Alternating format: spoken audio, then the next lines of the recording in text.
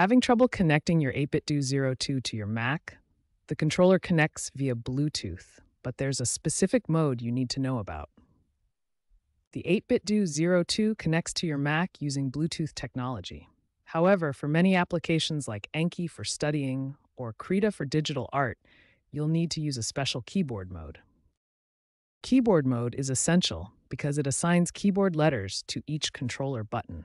This allows apps like Anki to recognize button presses as keyboard inputs. To enter keyboard mode, first turn on the controller by pressing the R button and Start button simultaneously. You'll see the blue LED blink 5 times per cycle, indicating keyboard mode is active. Next, press and hold the Select button for 3 seconds to enter pairing mode. The LED will start blinking rapidly, indicating the controller is ready to pair.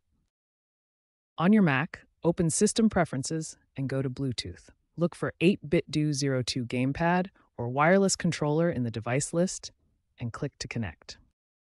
Important troubleshooting tip. If your Mac asks for a pairing code, it means the controller is not in keyboard mode. Go back and double-check that you pressed R and Start together to enter keyboard mode first. If your 8BitDo 02 controller still won't connect to your Mac, here are the essential troubleshooting steps to resolve the issue. First, ensure your controller is in the correct macOS mode. Press A and Start together to turn on the controller in macOS mode, indicated by the blue LED blinking 3 times per cycle. Next, toggle your Mac's Bluetooth off and on. This simple step often resolves temporary connection issues by refreshing the Bluetooth stack. If the connection still fails, reset the controller by holding the pair button for 10 seconds.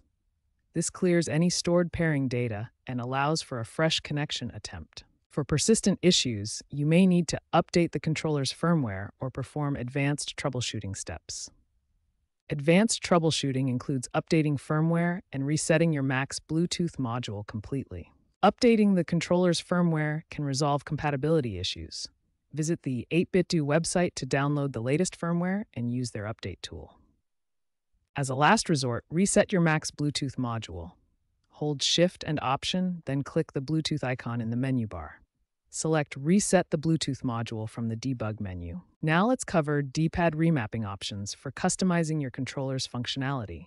The D-pad can be remapped to function as different analog sticks depending on your needs. To set the D-pad as the left analog stick, press left and select together for 5 seconds until the LED blinks red. For right analog stick functionality, press right and select for 5 seconds. To reset the D-pad to default, use up and select. Finally, here's how to properly power off your controller when you're finished using it. To turn off the controller normally, hold the Start button for 3 seconds. If the controller becomes unresponsive, hold Start for 8 seconds to force shutdown. These troubleshooting steps should resolve most connection issues between your 8BitDo 02 controller and Mac. Remember to be patient during the pairing process and try each step systematically.